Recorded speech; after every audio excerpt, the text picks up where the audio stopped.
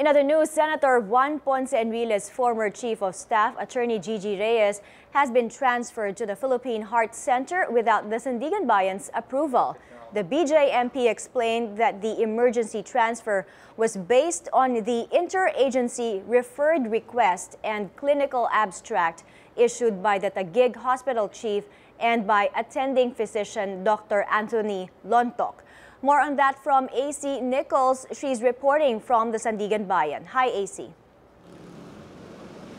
My Senator Juan Ponce Enrile's former Chief of Staff, Attorney Gigi Reyes, filed a supplemental motion asking the Sandiganbayan to agree to her transfer to a tertiary hospital. Reyes is a co-accused in plunder and graft cases being heard before the Anti-Graft Court's 3rd Division over the alleged funneling of Enrile's pork barrel to fake non-government organizations. She was ordered detained at the female dormitory of the Taguig City Jail in Camp Bagong Diwa last Wednesday night, but was rushed to the Taguig Pateros District Hospital hours later for severe panic attacks. From the Taguig Pateros District Hospital, Reyes was transferred to the Philippine Heart Center last Friday night. That day, Reyes had already filed a motion before the court asking it to allow her transfer to a tertiary hospital.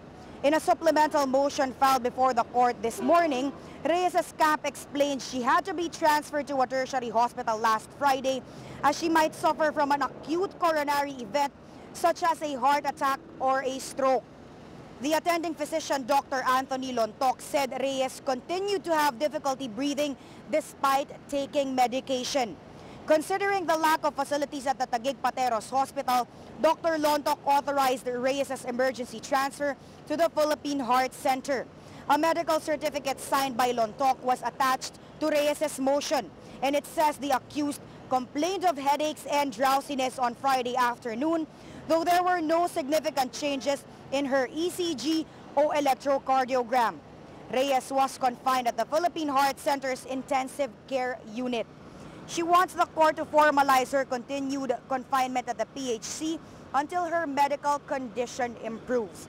Reyes is also asking the court to reconsider its decision denying her request to be detained at the Philippine National Police Custodial Center instead of a regular jail, considering that a tertiary hospital, namely the PNP General Hospital, is nearby. The Bureau of Jail Management and Penology this morning has also submitted a report to the court explaining the circumstances surrounding Reyes' transfer. The court has subpoenaed Reyes' attending physician at Taguig Pateros District Hospital, the hospital's medical director, as well as the medical director or a representative from the Philippine Heart Center. Also ordered to appear before the court are the warden of the Taguig City Jail, its roving doctor, and a representative from its Legal Affairs Office. The Sandiganbayan 3rd Division will take up Reyes' motions in a hearing tomorrow afternoon. Mai?